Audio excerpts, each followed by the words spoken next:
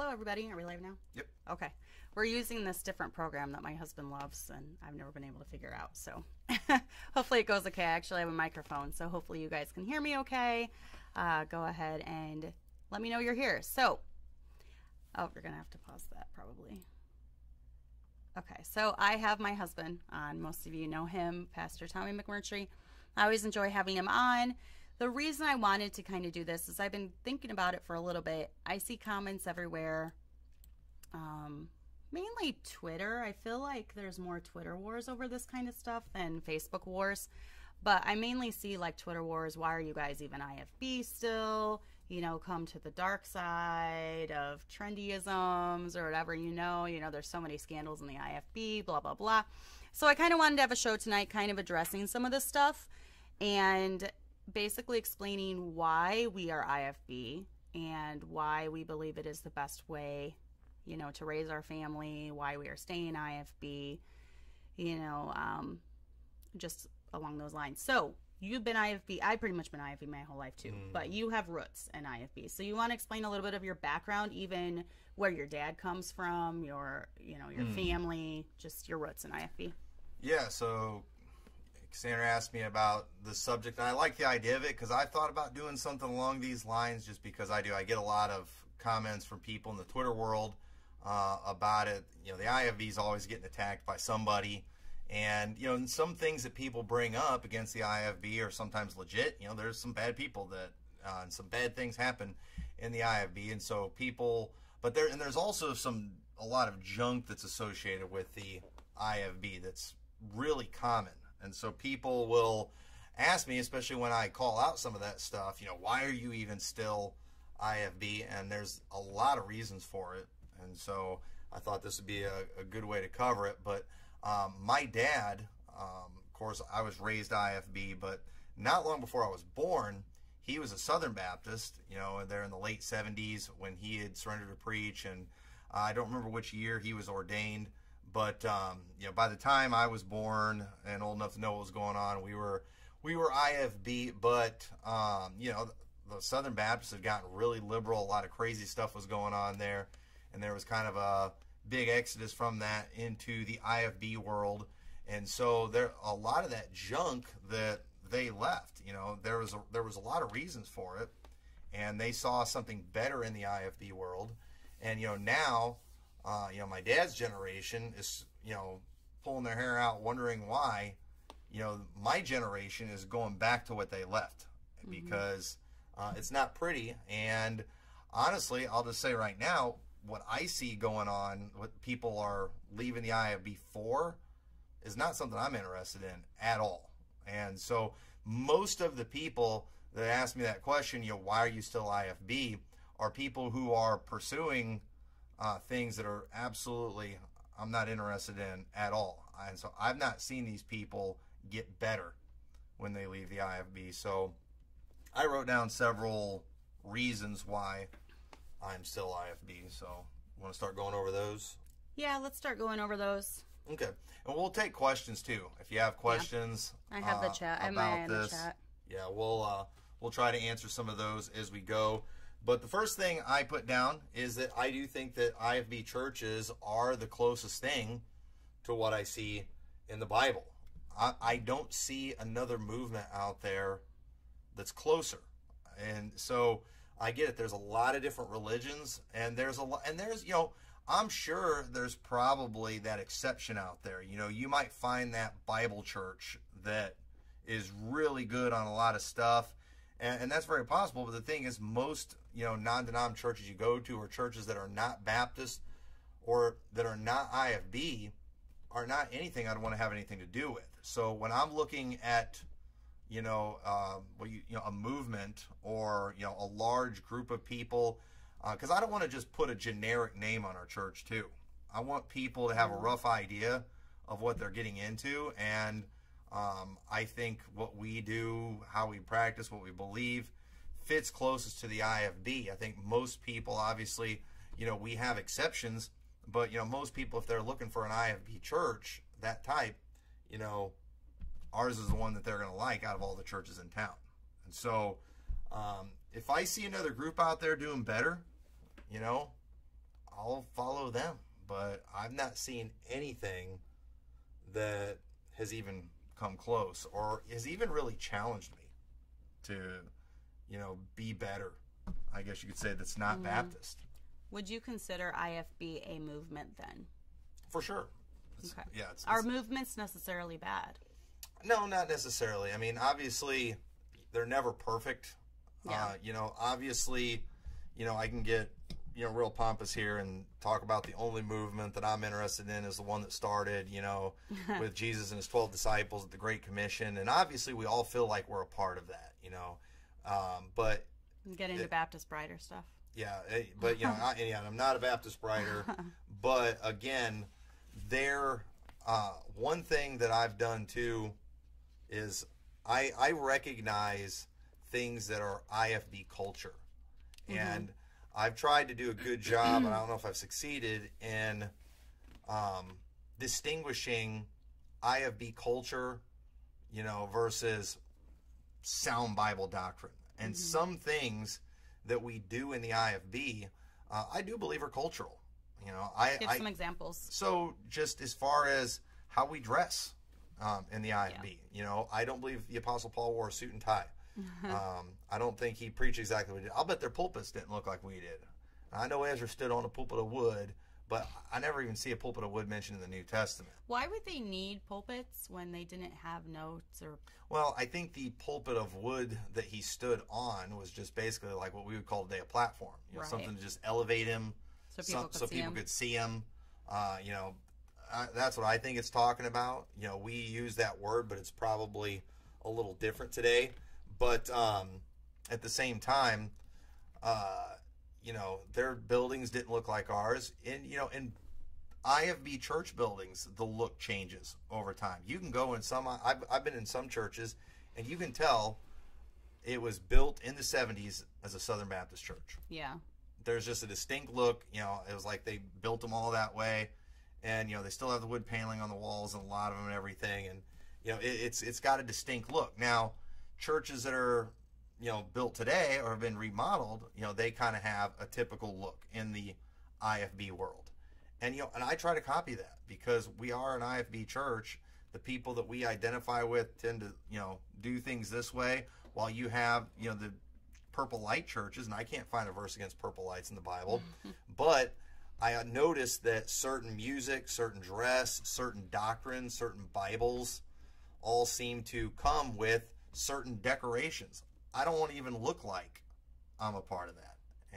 And so those are cultural things. They're not biblical things.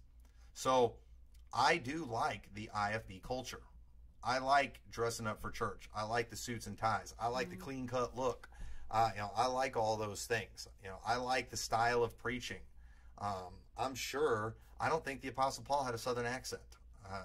I really don't. And I kind of doubt he ran laps in church. No. But at the same time, there's certain, things in the IFB that we do, kind of how we run our services and stuff, the way we shout, whatever, that it's cultural, and I like it. And what I'm seeing from the NIV churches, the non-denom churches, I think is very effeminate a lot of times. I think it's very worldly. I think I don't believe it honors God. And so I stay away from that. So again, if I see another group out there that is preaching better than IFB, and maybe they've got a little different look, I might start looking like them. But I'm just not seeing it. So if I'm going to, obviously, and again, you might find that individual church out somewhere that's an exception. But if I'm looking for a church that's the closest to representing what I see in the Bible, it's in the IFB world. And I can't find any movement out there that I feel is doing better. Can we touch on just the different aspects of IFB? Because we've got all these, there are different camps within the IFB. Mm-hmm. Okay, right. So what would you consider our church? Okay, you've got Ruckmanite IFB. Mm-hmm. You've got the Southern Camp style of IFB. you've got Northern IFB, which is what I would consider us. You've got old IFB, you've got new IFB. You know, what would you kind of consider our church? Yeah, so we're kind of, we're a mystery. We're kind of a mixture We're of a conundrum.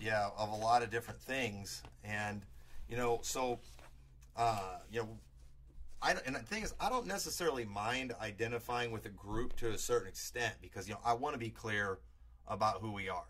Obviously, you can go a little far with some of that stuff. Yeah, but Royer asked, what is IFB and NIFB? So, yeah, IFB is Independent Fundamental Baptist. NIFB is New Independent Fundamental Baptist. And new IFB term, I was just talking to a pastor the other day that I know, and he'd never even heard that term before.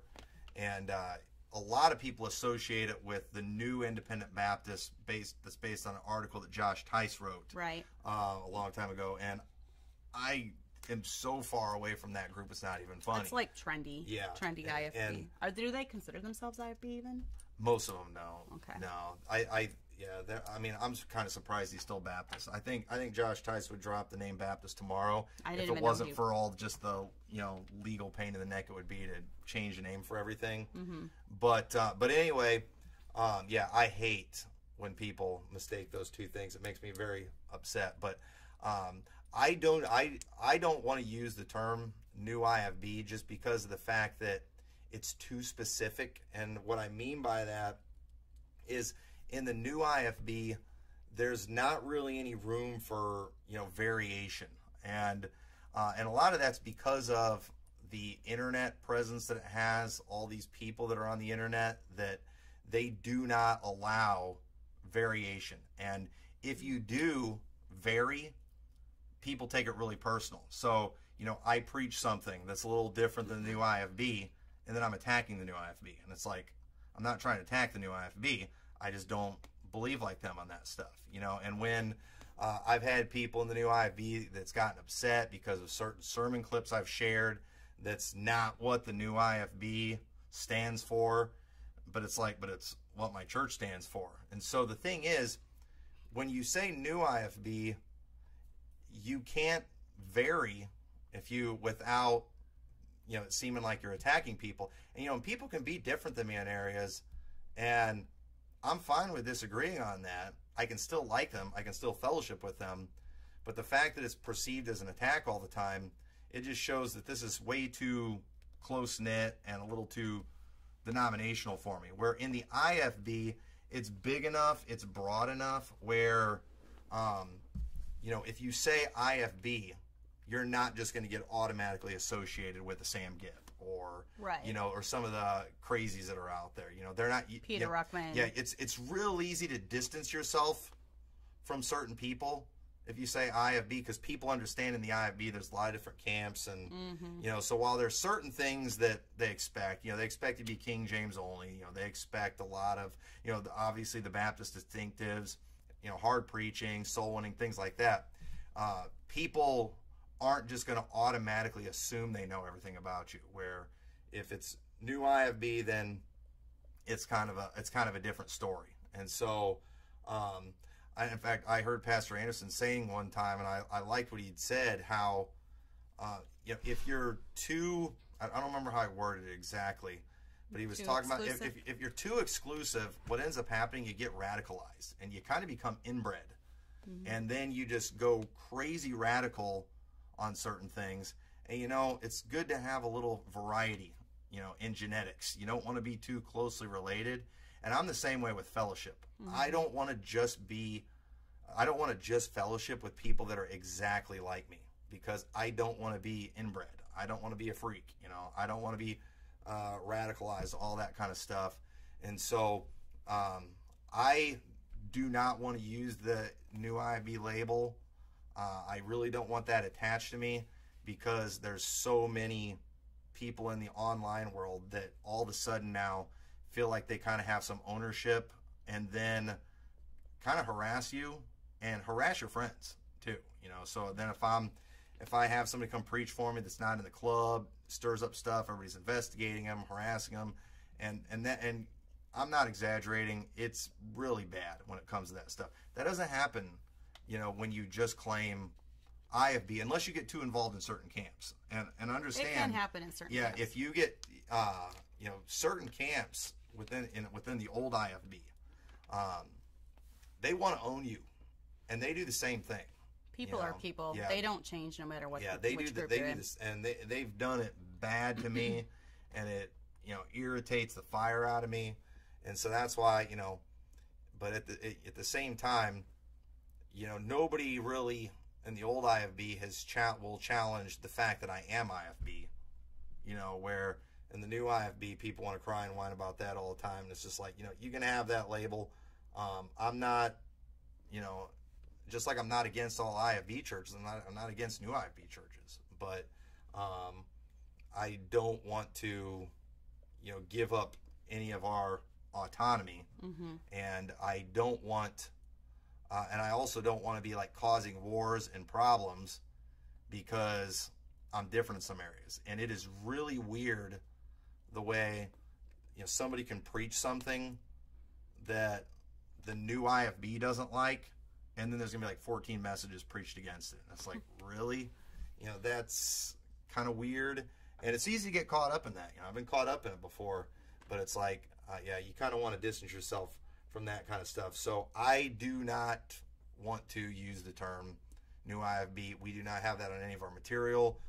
We don't have it anywhere in our church. In the phone book, we're Independent Fundamental Baptists. You never have liked that term, though. Yeah, and even from the beginning. And that's because of my old IFB roots too. Because new is a bad word, Right. But I understand what they mean when they say new. Hashtag old pads. Yeah, I get it. New generation, all that kind of stuff. There's all kinds of ways you can spin it. That's where it's fine. But either way, I don't want to get too, I'm not trying to stir things up in the IFB or new IFB. And so I tried, so I'm sticking with the IFB label because gives you a good idea of what you're in for, but it's not so specific where, everybody's going to just associate me with one person and think I, have all these identical beliefs, and then, preachers are going to get bent out of shape if I, believe somebody can get saved by a gospel track. I mean, that's pretty weird when that causes controversy, and it's super weird.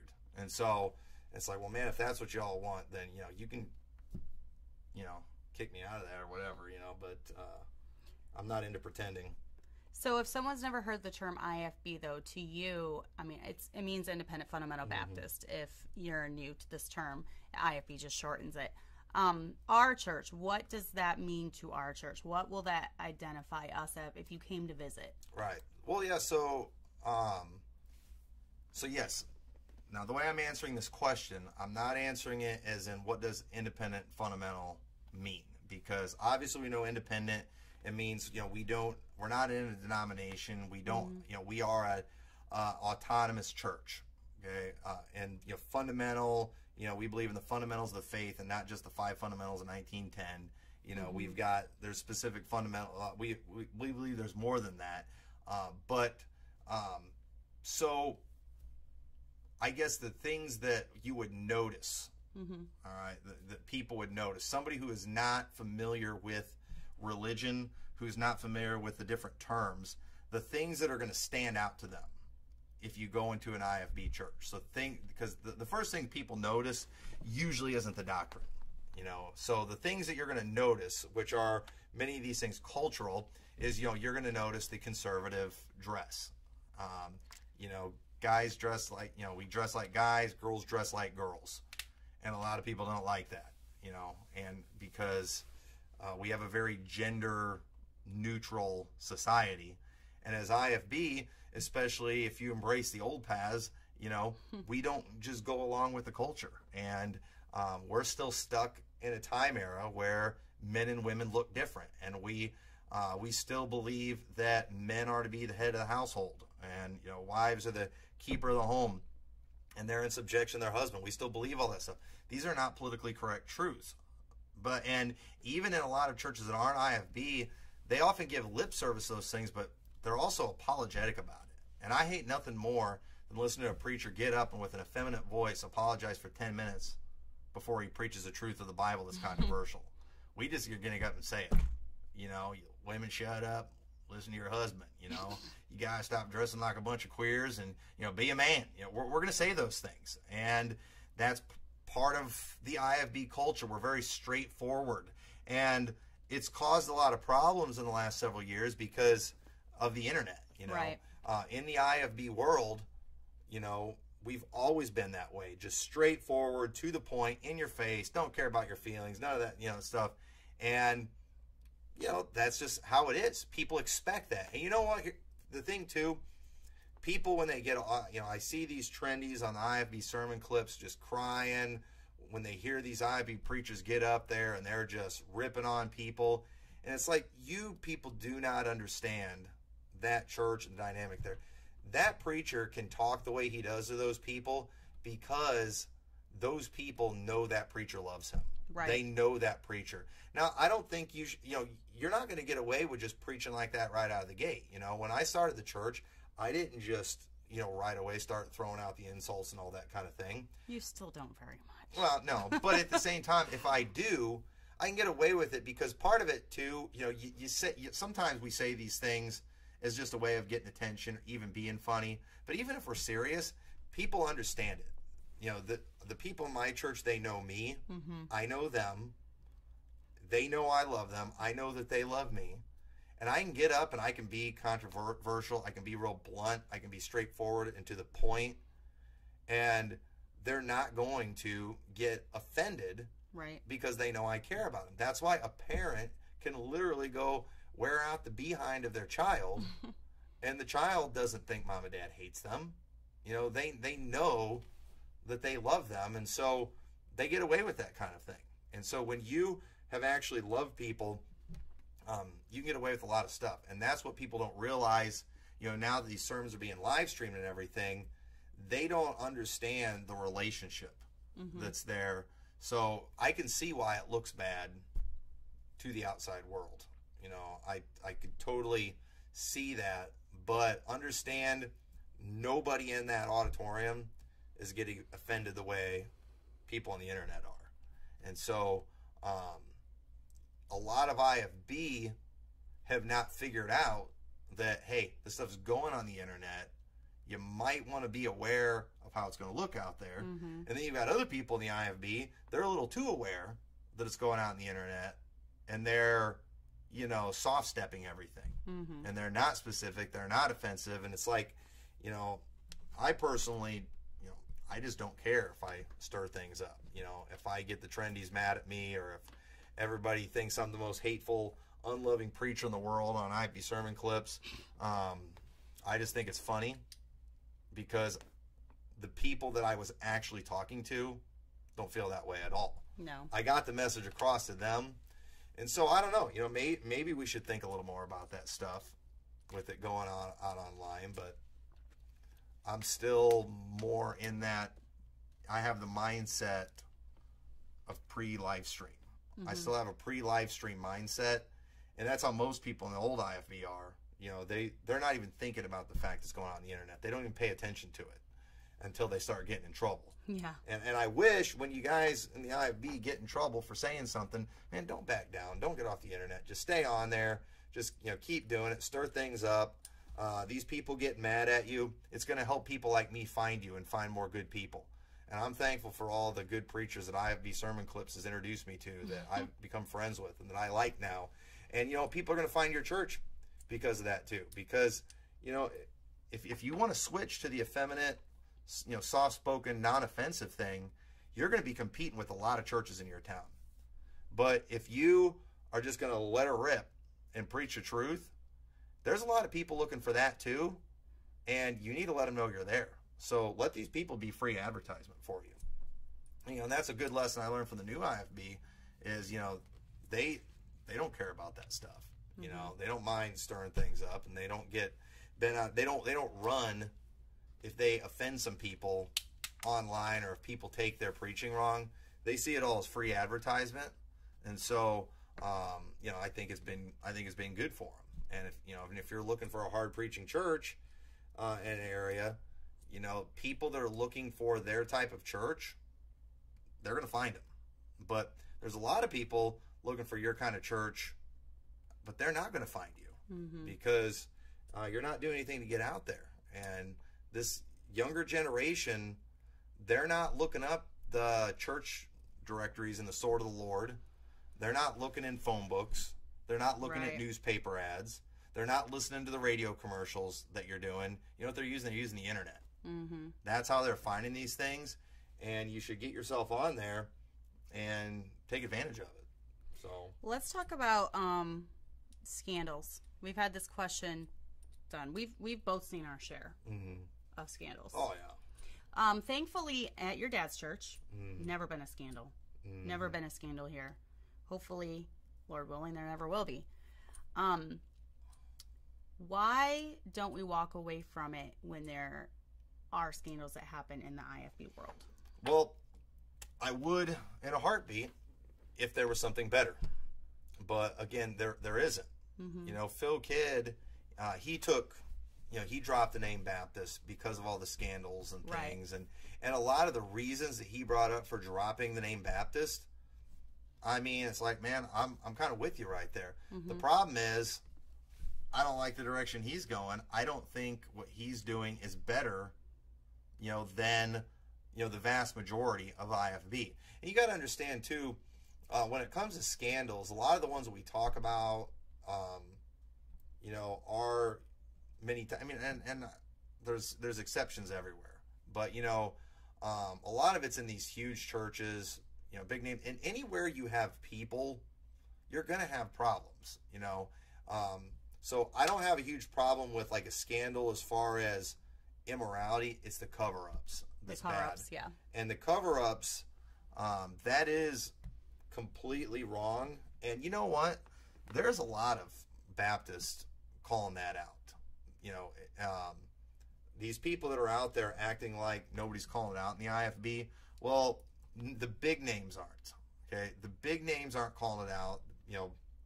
Pastor Big Shot with his Bible college, he's not going to call it out because he's going to have, he's too connected politically. He's going to offend one of the pastors that sends students to his church, and there's going to be a big problem. He's going to lose students as a result. And so the people who have the big conferences, they don't call these things up. But we've got to stop looking at these IFB popes. We've got to stop looking at these big figures of these mega churches. They are not reality. They do not represent a majority of the IFB. Right. A majority of the IFB is smaller churches. I mean, we're talking churches less than 100 people. That's a majority of the IFB. And a majority of it don't have any scandals. So, if we're going to start talking about scandals, I wonder what would happen if we, took out the mega churches and we didn't include them in there. Or even if we moved it down to churches less than 500, And then better yet, I mean, the average, I guess they say, is like 70, 80 people. Right. You just look at the average one and you only look at it there. Well, then things are going to change a lot. And so, just because of bad press and things like that, it doesn't change the fact that a majority of the IFB is doing things right. That stuff's not going on. And even when it happens, at least, it's somewhere where it was preached against. Now, obviously, some of them were hypocrites when they preach it, but it doesn't change the fact it's still true. And so, people love it when a guy who preaches hard against perverts turns out to be a pervert. They love that, and it gets a ton of attention. But, those same things are happening in the trendy churches, too. I was just going to say, we've just found out this last month about a couple scandals that came to light. Yeah, it happens in the trendy churches, too, but you don't get as much pleasure, if you're an immoral person, if you're a queer in some, effeminate, soft-spoken, you can't really tell what his sexual orientation is. Stop saying that. You're going to get me a strike. Sorry about that, yeah. But I think you can say sexual orientation. But, okay. If he gets up and, he gets nailed in a scandal, there's nothing satisfying about that. But it is satisfying when a guy's getting up there and he's preaching against adultery, he's preaching against fornication, he's preaching against know what, and all those things. When they get nailed, that's just going to get more attention every time. But it's happening over there, too. Well, because people hate hypocrites. Yeah. Yeah, they hate it when someone's up there that hardcore against something, and then they're doing it in their private life. And it happens more too, even with those churches in these big, huge organizations. And I just don't believe a lot of these ministries, these big churches, the way they function, these extra ministries they have, where they have people at the church pretty much, every day of the week, around the clock, you're just greatly increasing opportunities for things to happen. But when you're doing just like the basic things that the Bible talks about doing, you don't have a whole lot of opportunity for that kind of stuff. So, I don't know if this person's serious or not. It's probably just a troll, but... what does it say? Robert Robinson. Must be nice if your child comes out as gay. What would you do? I'd be devastated. I don't know what else to say. Yeah. I mean, I'd be devastated. So, are we supposed to throw a party? Rejoice? I mean, that's a stupid question. Yeah. What would you do if you found out your kid was a murderer? Yeah, what a downer. I hope you would be devastated if you found out your kid was a murderer. But yeah, so I don't even know what to say to that. I mean, why don't we talk about more potential tragedies and bad things that could happen? What if your puppy dog got ran over? You're gonna replace it? You're gonna bury it? That's a terrible question, and I don't really want to talk about weird hypotheticals like that. Yeah. But lost my train of thought. We were just talking about scandals. Oh, yeah. And then why people want, they say, why do you stick around? Right. Why do you identify yourself as IFB? But here's the thing. It's, like you said, it's happening in the trendy. It's happening in the Catholic churches. Right. Well, and the thing, here's a wonderful thing, too, about IFB. Okay. Here's another example of a difference between when you're IFB versus new IFB is because the IFB, there is quite a bit of variation there. It's super easy to just distance yourself from one pastor in the IFB. So some guy turns out to be a dirtbag, you just call him out, denounce it. Everybody's happy. Nobody associates you with it. Right. But the thing is, like in the new IFB, it's like people expect like this package deal, and it's like, we should be able to fellowship or not fellowship with who we want to fellowship with. And when, and it's like, you should be able to just get away from one guy. But unfortunately, it's like, you can't, with that crowd. If you have any connection at all, people are just accusing you of, trying to split the movement, infiltrate. Oh, you're just trying to stay friends with Pastor Anderson while not liking us too. Well, what if I like one pastor and I don't like another pastor? That's not that weird of a thing, because there's some people in the IFB I like and some that I don't like. I was going to say, you've always been that way, though. Right, and there's... Even in the, in the IFB world, you gravitate more towards some pastors while you leave other ones alone. Right. You're not friends. I mean, you're friendly to them, but you're not friends with them. You're not close to them. Right, and there's variations. This is another thing people need to understand, too. There's all kinds of different levels of fellowship. Right. I guess you could say, too. So, there's people that I like a lot, but maybe we have some pretty big disagreements. So I'll still be a personal friend with that person, but I might not have them come preach for me. Right. But I might be a friend of them on social media. I might like a post of theirs. I might retweet them or something like that, and it shouldn't be an incident. No, that means you're blood oath brothers. But yeah, it's like your blood brothers at that point. No, because sometimes too, I've got a lot of pastors in my family.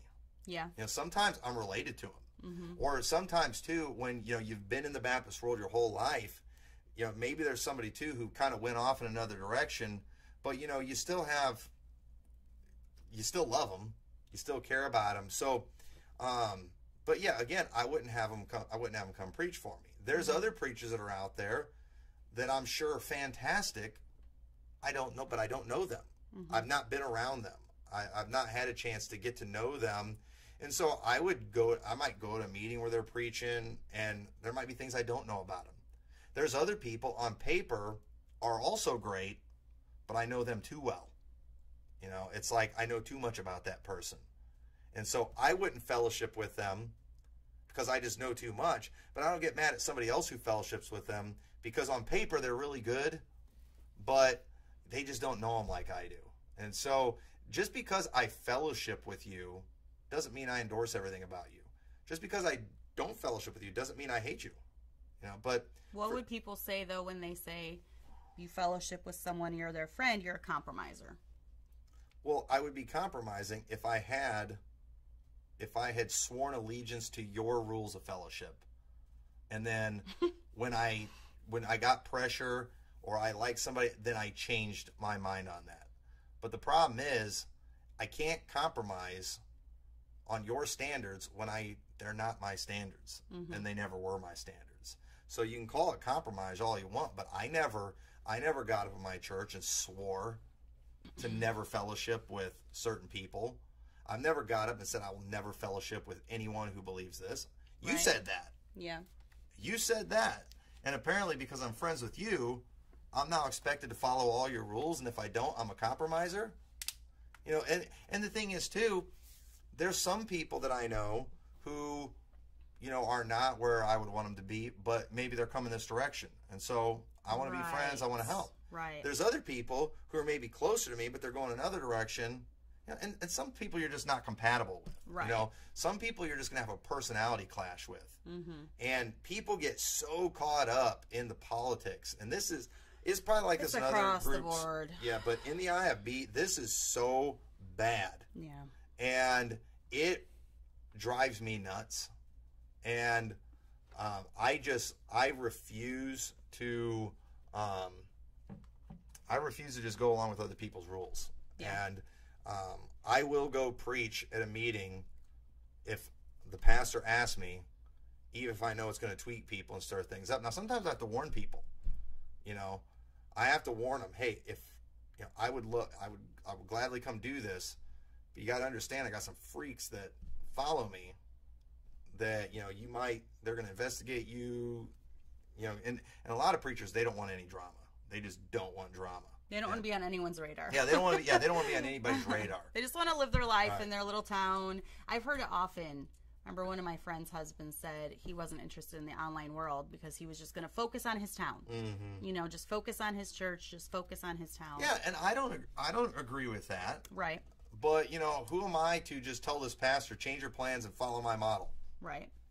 I can't do that, and it is kind of an IFB thing. If you disagree with somebody, you hate them, and I've never bought into that.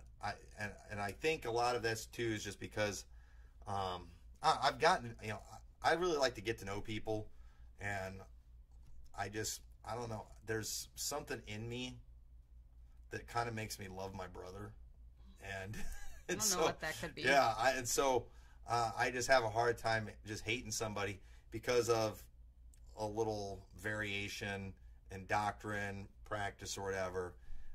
But there is a great deal of that because, again, a lot of the big names, the popes, they'll come after you if they see you fellowshipping with somebody you don't like. And I get it, man. I hate what's going on with the trendies. I hate seeing these guys go trendy. But do we really want them to continue being IFB if they don't even believe it? Obviously, I don't want them going that direction. But do we want them being hypocrites? Obviously, we never won them over. Obviously, we didn't teach them right. If they're able to fall for that, everybody's talking about the recovering fundamentalists. Yeah. I'm sorry. These guys, the show that they're doing, their next show, I think they're releasing tomorrow. I saw somebody shared it. It's basically on alcohol. These guys. They're endorsing it? Yes. These guys. I'm sure they are. They. You don't know. You haven't listened to it yet. Well, I'm 99.9% sure it's going to be in favor of alcohol. Right. Okay. Now, listen. If you're falling, if our people are falling for that, it's very clear that we failed in teaching somewhere. We failed in communicating some things. And what we should do, instead of just bashing the recovering rejects, and listen, nobody enjoys bashing them more than me. I enjoy it a lot. But, we should look inward and say, all right, where did we go wrong? Not in our doctrine. Not are we wrong about alcohol. We're not wrong about alcohol. But obviously maybe we didn't do a good job teaching it, or maybe too, we did a good job teaching it, but maybe we just didn't get the hearts of the people. Maybe our people don't love the Lord. the way they should, what can we do to inspire a love for the Lord and to inspire people to want to actually live a holy and a godly separated life? I mean, to me, when you look at the life of those who, have been involved in alcohol and those who have not, there's no contest. So how are they winning people over in this area? Don't you think, though, this kind of goes back to even somewhat the way we were raised? And in the 70s, the Jack Hyles era. He's kind of the one that started, right? IFB, because, they broke off Jake Frank Norris. But they broke off from the Southern Baptist Convention, and that's kind of where it was birthed. A lot of it was just do what I'm telling you and not enough explanation from the Bible. Right. Yeah. And then some of the things with us growing up, there was no biblical explanation. It was just, just do it because I said so. Right. So you've always tried to kind of change that with your preaching. Yes, and a lot of that too. Like, one thing I disagree with in the IFB culture is in the IFB culture, the old IFB culture, they have like your Christian schools, your Bible colleges, they've got all these other programs in the church that we don't necessarily see in the Bible. Right. And they kind of use those as the enforcement mechanisms for their beliefs. Yeah. And I get it. If you're going to have a Christian school, you need to have some dress standards. If you're going to have a Bible college, you're going to have a handbook. You're going to have some of these things. But at the end of the day, these aren't necessarily things that the Bible called for. So we got to understand we might get some unintended side effects from these things. And so the thing is, we shouldn't be being these clothing police and, all that kind of stuff, raising people's adult kids and stuff like that. And so, I think these things are like unintended consequences. And so when you focus on the right thing, like our church, we don't have a lot of those things. So I don't have anything I can hold over people's head. Nope. I have nothing I can just take away from people if they don't follow my rules. So you know what that means? If I want people to be IFB, if I want them to dress IFB and do all these things that we're known for, I'm going to have to actually get them to want to do it. I'm going to have to show them what the Bible says. I'm going to have to get them to fall in love with the Lord. And you don't have to do that when you can kick them out of their school to where they're going to be forced to homeschool or go to the public school. You don't have to do that. You can bypass all that. And so it got really easy for a lot of these churches to just do as I say. And the problem is they raised up a generation that didn't know how to teach the Bible. And, they ended up losing, they're losing a lot of my generation. So, in fact, too, and this kind of, I guess would be a good segue into the next point, but the IFB culture, one of the reasons I'm IFB is I like what they turn out when it comes to families and not just kids, okay? Adults. I want to raise good kids, but more importantly, I want to raise good adults. They're going to be out of my house longer than they're in my house. And that's a good point. And even though my kids are going to leave my house, I'm still going to care very much about what they do. Yeah. I really want my kids to continue being IFB. I don't want them to be a homo like Robert Robertson mentioned. I don't want that. But guess what? We live in America. They can do whatever they want. So if I'm going to, these 20 years, whatever, I've got them in the house, I'm prepping them to send them out and to hopefully continue what I'm doing. So what group is doing a good job of getting that done? Now, there's massive failures in this area, in the IFB world too, especially if you look at the big names in the IFB. But I've never looked to the big names. My dad, he never taught me to look to the big names. And my dad always paid special attention to pastors who turned out good families, whose kids whose kids were good and adults. talked them up to you. Right. And those are the guys he'd have come in and preach. Yep. and those are the guys he would talk to because he wanted to see what they were doing. And my dad liked a lot of the big names too, but he also saw how they didn't always turn out the best kids, and so he respected them, he appreciated what they'd done, he liked them, but when it came to raising kids, he wasn't going to listen to their sermon series on that. And so there's a lot of failures we could talk about, and a lot of the IFB is losing their kids to the trendies. There's a lot of, and I'm not going to name people on here because a lot of them would probably be embarrassed if I named them. But there's a lot of people that I've been watching for a very long time in the IFB that has produced. We saw one of them last week. Some fantastic. You know who I'm thinking. Yeah, some fantastic families. And we've been watching these people for a long time. And, they're the ones that we're following. That we pay attention to when it comes to, how to raise our kids and, how to parent. It's their sermons that we're going to go listen to. I'm not going to listen to some of their sermons on end times and things like that because I can prove from the Bible where they're off on that. Right. But at the same time, when it comes to these people are producing what I'm wanting to produce, and so I watch them closely. Now, I can't think of another movement in the world that is producing the kind of families that I want to produce. I can promise you the trendies aren't getting it done. No. I can promise you that. Don't you think the trendies is still too young of a thing, though? No, because... Have they been... Yeah, they've been around, and people going that direction have been around for a while. And a lot of... And the thing with the trendies, too, a lot of them go that direction when their kids get older. Because anybody can be hardcore when their kids are little. Yeah. When your kids are all... pet peeve. Yeah, when your kids are all not even teenagers yet, it's easy to get little kids to listen to you. It's so easy. But what you're seeing is these people, they were all hardcore IFB while their kids were younger, and then when their kids became teenagers, all of a sudden they became trendies. And why is that? Because, they got challenged. Right.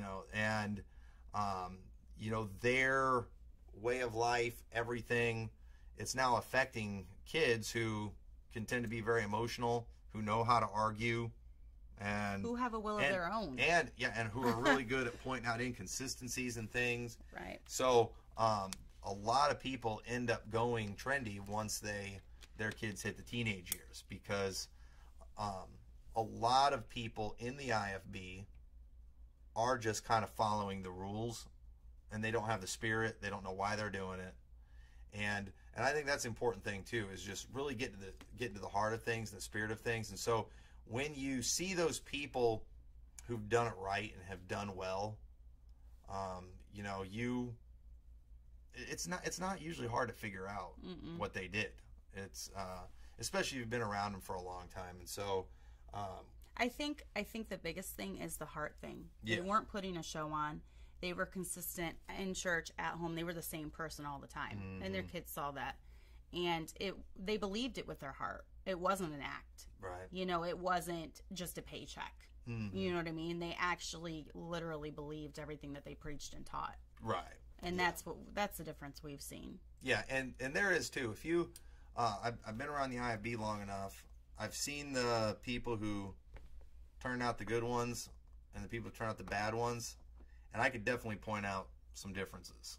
I can definitely, tell you some clear distinctions that I see between the people. And so, I've been watching that for a long time. Now, I got to be careful talking because, we are entering, we're entering that stage of life where we're going to get our report card. Yeah. Before long on things. And so, there's nothing more scary than getting that report card and seeing what you got, and anybody can talk like they've got an A, but at the end of the day, you're going to get a report card eventually. And once your kids become adults, you're getting your report card. You're going to find out how you did. And, man, it's a scary thing. So, I would not recommend people talk to me too much just yet.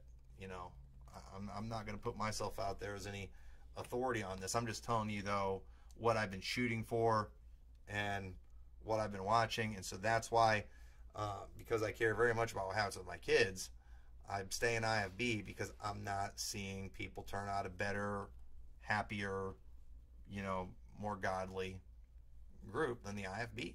You just, I can't find it, and so, I'm sticking with that. What's your next point? So yeah, so I guess kind of along with it, something I have in my notes here, but IFB culture too, when it comes to why I'm still that is, because we were talking about doing one on dating pretty soon, which I like to call IFB dating or prison dating is what I like to call it, and I believe in prison dating. I think IFB dating is one of the worst things in the world to go through and deal with, but I think it's a good thing for a lot of reasons. We'll probably talk about that someday. But the IFB culture is what I know. It's what I grew up in. It's what I'm familiar with. And there's other groups out there, and even maybe even other wings of the IFB that might not be that bad, but I want to stay with what's proven. And that's what it seems like with the trendies. They're always just trying to try some new thing. Just any guy can come along and just some young dude can just write an article on something and then everybody goes along with it. And it's like, well, shouldn't we see what they produce first? Yeah. And so, I don't think everything that trendies do is bad. I think most of it is. I think a lot of times their gospel is correct too. Yeah, sometimes. Yeah. Sometimes. It's definitely it's hard because it's by grace through faith, but then they go the opposite, like they turn that grace into lasciviousness. Yeah. I've heard some preach the gospel very well, and others have preached more of a lordship salvation than anybody I've ever. Trendies? Oh yeah, trendies. Some I don't trendies listen to their preaching, so I wouldn't some know. Some of them are horrible on that, but yeah. So, I guess the things that I've seen, and I know it's not perfect, but there's a proven product, I guess. When it comes to the IFB culture, there's a proven product there that has, turned out some, really good things and really good people. And so if you want to try something new, I mean, that's fine. I hope it works out, but, forgive me if I let you prove it before. I really don't want to gamble my kids on something that hasn't been tested and proven. Kind of like, you want to see what happens to everybody else, right? The jab. Yeah. What is it about us that we like the autonomy of our bodies? We like the autonomy of our churches. There's just something in us that really likes that. People say IFB's control freaks. Maybe that's just it. We want control of ourselves. I don't know. I don't know. But yeah. So, but then I guess the other thing too about the IFB that I like, that draws me to the IFB, is their enemies. And never thought of that. That draws me to the IFB. I get very nervous about if certain people like me, I'm nervous about that, and I think you can tell a lot. People say all the time you can tell a lot about somebody who their friends are.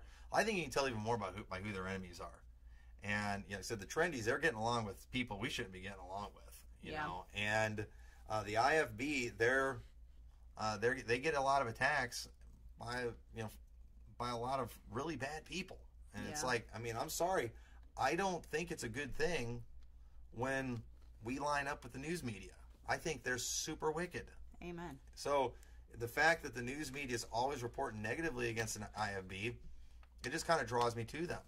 And one of the things that's drawn me to... If they're reporting against them because of stands they take, not because of scandals. Right, yeah. The scandals... Let us clarify that. Right, yeah. So for example, a lot of people who've I've gotten to know and have been drawn to, it's been when they were getting attacked in the news media. Right. And that's, a lot of the preachers in the new IFB. I saw the attacks that they were getting from really bad people, and it's like, man, I support these people. If these people hate them, I probably like them.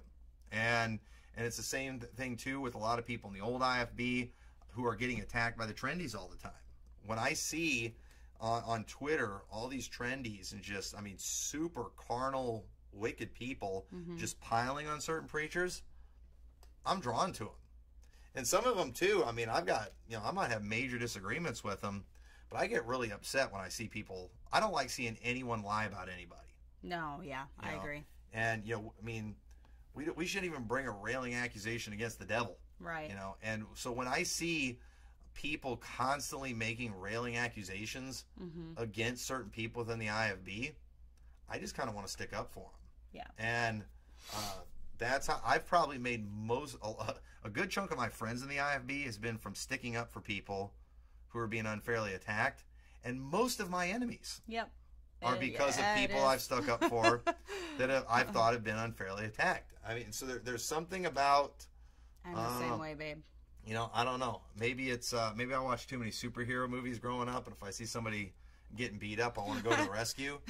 But when I see good people getting attacked, you like justice. It gets me fired up, and I get in trouble all the time on Twitter for sticking up for people that I wasn't supposed to stick up for. Yeah. And I've gotten in major trouble in the old IFB for that. I've gotten in trouble with the new IFB for that. And I do not like seeing unjust attacks. It really bothers me. And why do people have a problem? I get more trouble with that than anything. You do. And why do people have a problem with you with being people that are truly independent, do you think? Well, I think the reason a lot of people have a problem with that in the IFB is because they know if most people in the IFB were honest and had to take a lie detector, they would have to admit a lot of what they do, a lot of what they preach is political.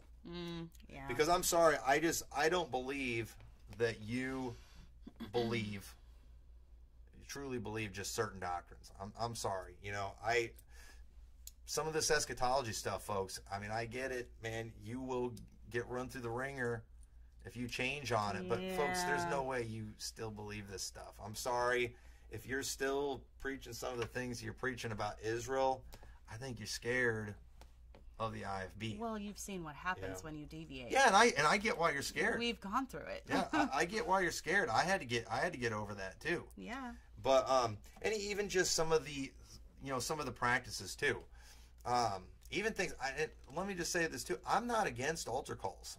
I'm not against it. I have a huge problem with the fact that people get so mad at you if you don't do it. But listen, when you're getting up doing an altar call after doing, you know, for every single service, when the message doesn't even call for it, you're doing it because you're scared of your preacher buddies. Yeah. And I have seen people do altar calls in the most weirdest times at the most weirdest subjects. Sorry, you preach a message against gay marriage. Why do you need to have an altar call after that? I mean, is that a problem in your church? You know, if somebody's struggling in that area, do you really think they're going to want to go forward, you know, in that situation? But yet you have to do that. You have to do it. And I'm not mad at you if you do it, especially if you want to do it. But I don't think that's why you're doing it. I think there's a lot of stuff. I think some of y'all want to have some music in your church that I wouldn't have. Yeah. I think some of you all have some music in your church because, you know, if you did some more of that more Southern gospel stuff, you're going to get some people mad at you. Or I think some of you want to do some more contemporary stuff. I think you like it. I think you listen to it all the time. And I think you do it in a heartbeat if you wouldn't get in trouble politically. Now, I'm glad you're not doing CCM music in your church. I hate that stuff. All right? I'll get bent out of shape if you do it. But you know what? I don't pastor your church. Yeah. And I hate that you're a phony. You know, I think some of y'all are using a King James Bible because you're scared to get rid of it. I don't want you to get rid of your King James Bible, but I hate that you're a phony about it. And so, you know, just you need to be real. Otherwise, if you're going to be fake, if you're going to be a hypocrite, people in your church are going to figure it out, and they're going to become recovering fundamentalists. I don't want to see that movement grow. Yeah. But if we're going to continue having preachers being fake and just doing things for political reasons, then that's going to keep happening.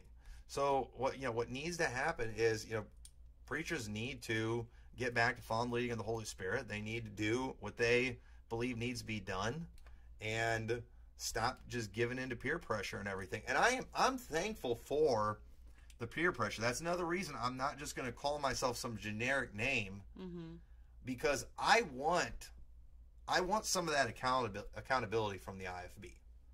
I do want that. I don't want them controlling me, but I'm to the point, and I've been here for a long time, and I guess I've been able to prove this to myself, that I can fellowship with whoever I want and be true to what I believe. I'm not influenced by that stuff anymore. I don't feel like I'm doing anything in my church for political reasons anymore. Now, I've been there before, but I don't feel like there's anything I preach for political reasons. I think I've proved to myself, I think I've proved my church that whatever we do, even if it's not right, at least it's by conviction. And there isn't anybody else running our church calling the shots. And I think because of that, we have a fantastic spirit in our church. The Lord is really blessing our church. And I think every pastor would love to have that. I think every pastor would love to be able to have the music that he wants to have, and to be able to preach the doctrines that he really believes and what he wants to preach. But unfortunately, you're always letting somebody else tell you what you want. And if it's not the old Paz IFB crowd, if it's not the new IFB crowd, it's the trendies. And you need to figure out, what you believe, and what I truly from the heart believe and stand for. The closest thing to it is in the IFB.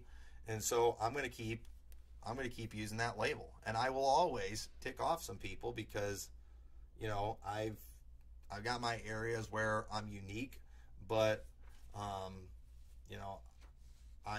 not going to compromise in these things. And so I will continue fellowshipping with people. And some people are, there's a lot of good people that don't want to fellowship with me. And it's probably because they're afraid they might compromise. They might feel that changing an eschatology would be a big compromise. And they might be afraid that I would put pressure on them in that area. And maybe I would. So if they don't want to fellowship with me, that's fine. There's other people out there who do not agree with me on that, but they also know I'm not going to influence them on that. They're confident enough in what they believe that they can still be my friend, even though we disagree in that area. You don't have to be friends with everybody that calls themselves Baptist. And the trendies get real mad because they think we should all just hold hands and sing Kumbaya and do trust falls with each other. But at the same time, I don't even think all the Baptists have to necessarily get along. I don't know if we should be dropping nukes on each other all the time, but we can. I don't get along with Baptists. Except fructards, but. Okay, so let's touch on. I know we've been over an hour, but let's touch on man worship. Man worship, going back to Hiles, seems to be an issue for a lot of people. But this is what I've noticed, and we were just talking about this the other day. That's why I wrote that Facebook post. Man worship. If you are a man worshiper, your man worship never goes away no matter which group you're with. You leave the old IFB and you go trendy, you just worship another man. Right. And, that's why you should just avoid man worship together. Just don't man worship. Yeah. Well, I think one of the reasons preachers do this so bad is, and I didn't go to Bible college, so I can't speak. I probably really shouldn't speak for this, so I'm going off. I'm going off what I've been told. But I've been told that certain Bible colleges in the past have always kind of taught their people, the pastors, to kind of be somewhat separate from their people. And of the past. What's that? Like yeah. 70s. 80s. Yeah, and where you got like the pastor and you got the laity, and laity. Yes, the laity, the regular people. I've never heard that. Yeah, like the layman. Yes, laity. Right. Interesting. So, if you do that, what's going to end up happening is everybody wants a community of people who are like them. So the problem is if you get too separated from your people, then you're kind of alone in your church. And trust me, I love getting around other pastors. I do. I love going to pastors' fellowships. I wish I got invited to more of these things. You know, I like going to it. I enjoy it greatly. But at the same time, I don't have to have that because I've got a good connection with the people in our church. I feel like we're working together in our church in a lot of areas. I can talk doctrine with people in our church and have an intelligent conversation. Most pastors, if they're going to have a deep conversation about doctrine, they got to talk with other pastors. Mm-hmm. It's like they can't talk with people in their church about it. I can in our church. And so you know, so having that close relationship has helped a lot where, you know, in a lot of these churches, they've gotten really tight with these, you know, fellowships of preachers and things, and they really need that. I mean, it's, you know, to where it's like they have to have it. And the problem is, once you get a fellowship started, a group, you know, a movement with a name, whatever, these people are going to try to control you. Yeah. And at some point, you're going to lose yourself. At some point, you're going to lose your autonomy.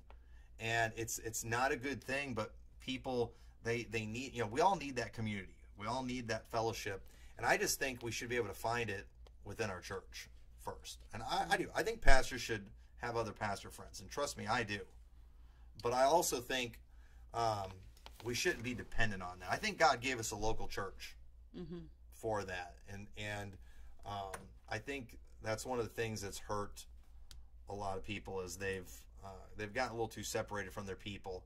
And so they've gotten in with these preacher groups, but then those preacher groups have taken over their church. And you can't let that happen. You lose yourself when that happens. So... Well, if you guys have any questions that aren't weird, go ahead and leave them in the chat. Just to troll. Did you have any other points that you wanted to go over? I do agree with the flip-flop. No flip-flop. I think flip-flops are the dumbest. Can I just go on a rant right now? I'm wearing flip-flops right now. I'm not preaching right now. I'm wearing flip-flops right now. And my wife, my daughters wear flip-flops. I think flip-flops are the dumbest thing in the world. I mean... He does make fun of us for wearing them. I get angry. Especially if we go on a hike or something. Yeah, it's like we're going on a hike. I don't do that, okay? Flip-flops or something. It's like, what were you thinking? Chloe has done that before. And then, or sometimes we'll do. Well, I was like, well, I didn't know we were going to go on a hike. Well, you knew we were going out in public. Why did you wear flip-flops in public? We're going to be around people. Why don't you wear shoes? I just don't understand it. I know it's not a sin. They're comfortable. But it bothers me. And I don't wear flip-flops to church. So. Yeah. And some of the girls have tried that before too. They have. And I will catch that. That's where you draw the line. Yeah. On the flip-flops. Brother DeLolo mentioned that he invited me to his church and I turned him down. But it was because I've been gone too much. It was a sketch. You know, I noticed Chanela it was bad timing. It was not personal. Well, Chanella's in the chat too, and her husband was one that you warned. Are you sure you want to become friends with me? Yes, I know. I had to tell him. I was like, man, you know, if I come preach for you, and it did happen. Yeah, I know. And he's gonna come preach for me, and there's gonna be some Fruit Loops out there, maybe some not water now, boys. Since you've already kind of. I don't know, man. I just can't get rid of some of these people. But they're going to just feel like they've got to, you know, take care of... I did not notice you wore flip-flops. Now Sarah, you're picking on our church women. I'm sorry. For their flip-flops. I'm She's picking pregnant. I'm picking on the ladies in my own family. Yeah. I'm offended by flip-flops. Now none of the ladies are ever going to wear flip-flops again. Weren't we at, like, a youth conference or something, and the preacher, like, was yelling at the girls for wearing flip-flops? Where were we? And someone was getting on the teen girls for wearing flip-flops. I do not remember that. Yes, I do. I couldn't have been there because I would have been running a lap. I'd have probably jumped in the baptistry. I'd have been shouting so hard. No, we were somewhere and he started getting on the girls' flip-flops. It was at one of these youth conferences we went to. Huh. Yeah, I don't remember that. Yeah, you would have liked that guy. Andrew Loza said water boys. He doesn't understand that phrase. Yeah, so... He's from Germany. A water boy... is somebody who's like always just trying to carry water for somebody, you know, like maybe a big name or somebody. You know, the water boys. It's like a yes man. Yeah, just kind of a yes man. They do the dirty work. You know, they're like a pawn, you could say too. So it's like me as a pastor, I have a reputation. I've got something to lose.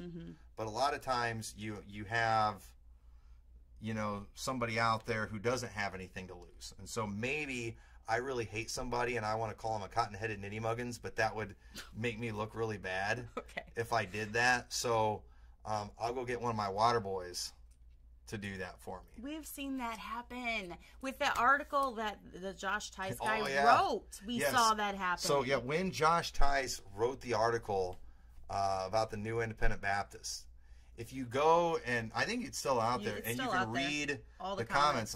I found out about it about a month after it came out. I was talking to a pastor and he told me about it. It was funny because he told me he thought it was Steven Anderson that wrote it. He's like, some guy out west wrote it. I think it was Steven Anderson. And we were like, and he was telling me what was in it. I was like, I don't think that's Steven Anderson. Yeah. But anyway, and so I went and I looked up that article, and I was like reading the comments on it, and a bunch of people rebuking him. I knew a bunch of these guys. We knew a bunch of them. I knew a bunch of them. But I also knew that these guys all had a pope too. But the Pope was nowhere to be found. He was not leaving comments. The Pope didn't say anything. Well, then I found out later that, you know, the Pope and certain was literally telling all these preacher boys, get on there and let them have it. But they didn't. Because it's like if they say something, you know, these trendies, they're pretty articulate sometimes and they're good at writing, and they're going to take these old pass guys who don't even know how to do a tweet to the woodshed. So these guys have too much to lose. So let's get our water boys. You know, let's get the guys who can do the dirty work that we don't want to do because we don't want to get our hands dirty. You know, it's the hit men in the mafia. You know, the big guy's not going to go shoot the guy. He's going to send one of his underlings out there. Someone said I'd gladly be a water boy for any new IFB church. Well, if I ever need one, I'll let you know. If I'm ever too weak and lame to where I can't say what needs to be said myself because I'm so scared, I'll call you up and I'll let you be my water boy, and then I'll also turn in my man card while I'm at it. So your man card. Yeah. They also said flip-flops are sus, so they agree with you. Do you know what sus means? The kids told me, but I forgot. It's a new term, though. What is it? Like suspect, suspicious. Doesn't make sense. Sus. It's just a short. I think it's stupid. It's from that game Among Us or something. I don't know. Okay. Oh, thanks, Ultra. Cool. These two are a team. Go TMCM. That's another thing about IFB. In the IFB culture, I think every preacher has some kind of major hobby horse that he's convinced to make it. He's gonna figure out how to make it a biblical issue.